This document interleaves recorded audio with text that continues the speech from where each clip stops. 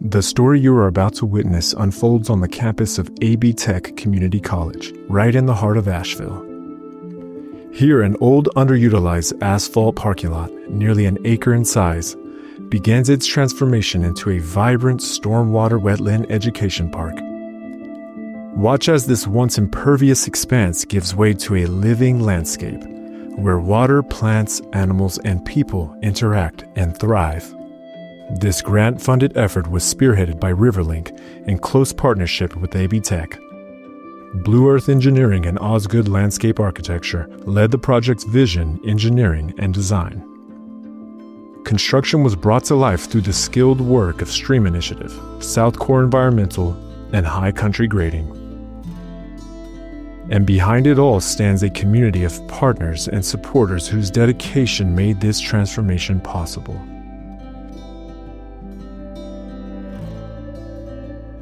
Here, nestled in the Blue Ridge Mountains, Asheville is a small, lively city surrounded by one of the most diverse ecosystems in the world. Many believe this land is one of the safest places to be in regards to natural disasters and climate change.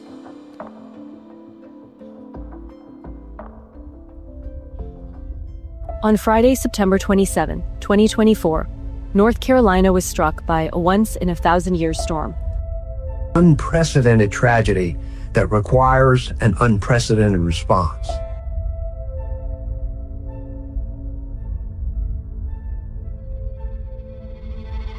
What can we learn from such a devastating catastrophe? How can we mitigate flood and erosion? One major takeaway is the power of water.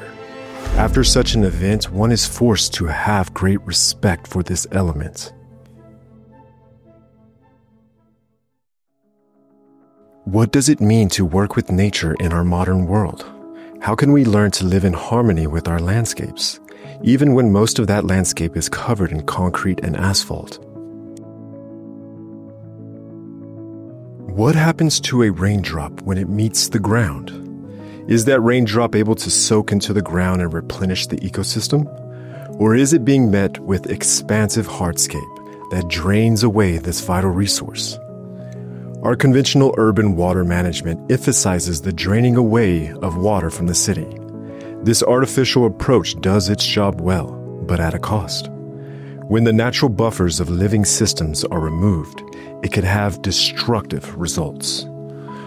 What would happen if we shift this mindset from drain to retain? How would the force of water respond to the integration of living systems?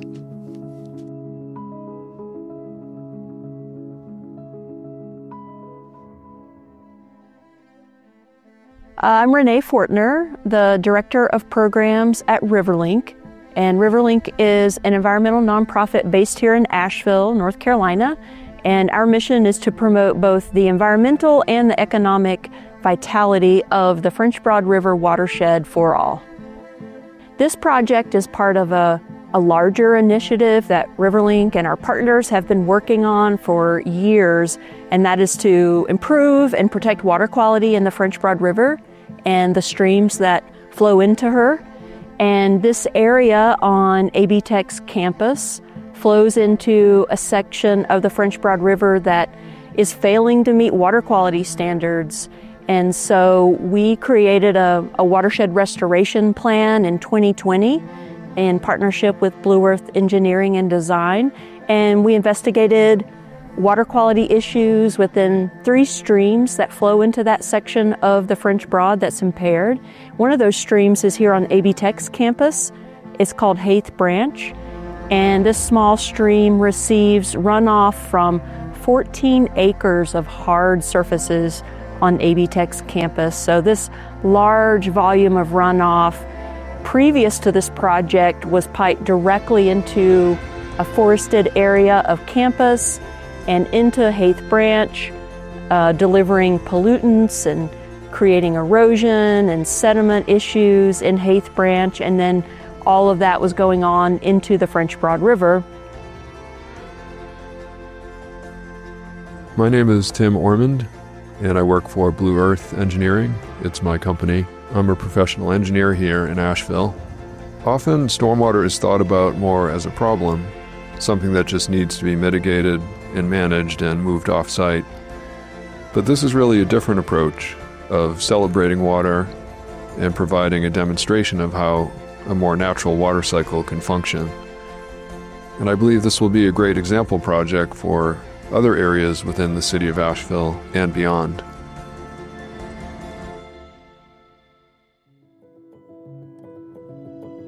My name's Ethan Vanderbleek. I work for South Core Environmental. It's important to have these spaces so that we see how conservation can be really aligned with urban space and urban design. I think we can take these sort of really broad concepts in conservation and apply them to spaces that are super close to home. We're in phase 1 right now, which is all we call it like rough grading. So digging out the ponds and the basins.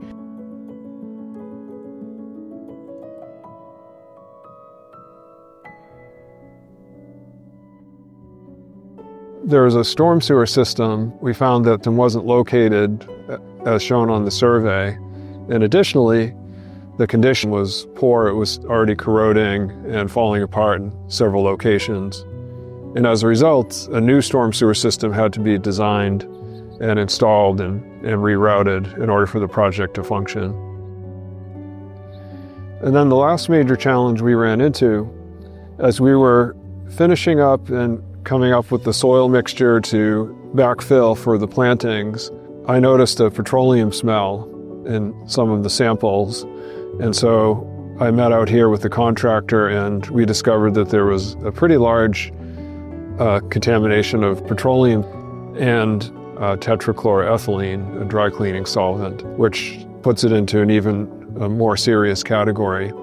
And it turned out that the contamination was actually in the area where the geosynthetic clay liner was planned to be installed. So that worked out perfectly in our favor, that the liner was going to essentially encapsulate the contaminated soil that couldn't be removed.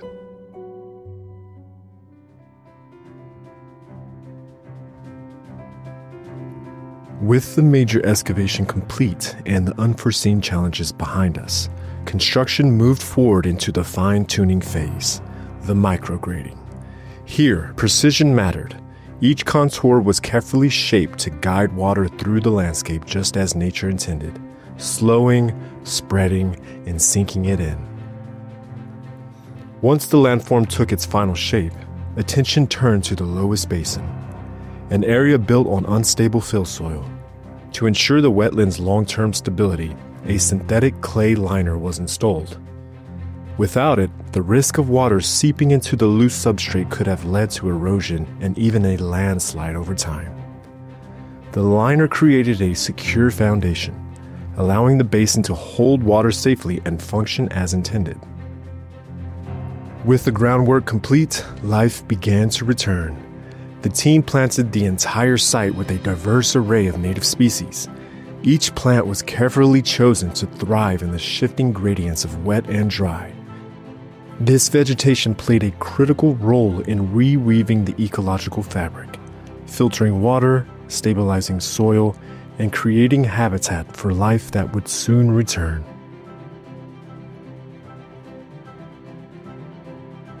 Now that we're here and the project is done, let's talk about the key components.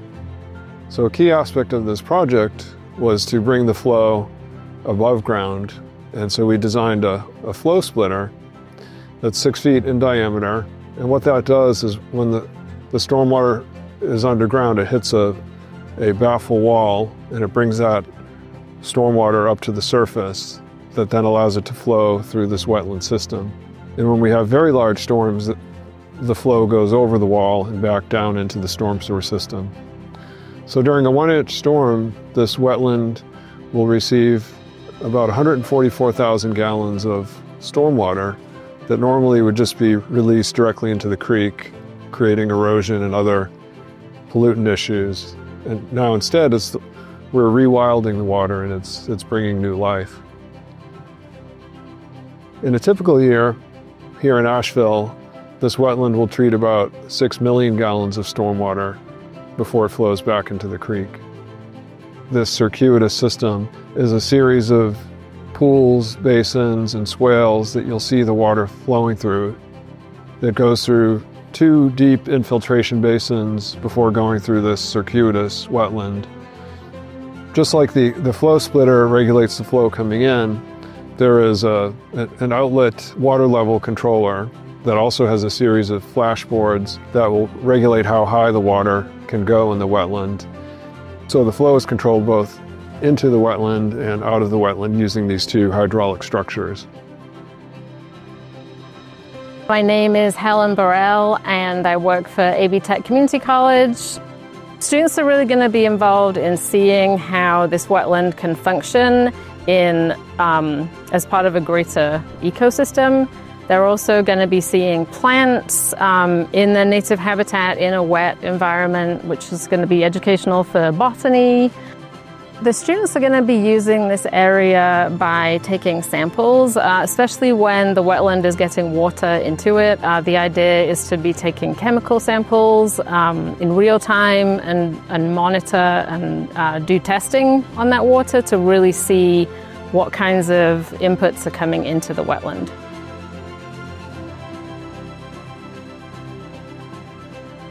My name is Ryan Ballard. I'm with Osgood Landscape Architecture.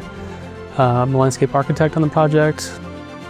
I think it's unique not only in urban development but in campus development. Typically these type of environments can be quite sterile and maybe even lacking diversity, and what this does is it creates an opportunity for biodiversity with the plant species and also the animal species that'll be here.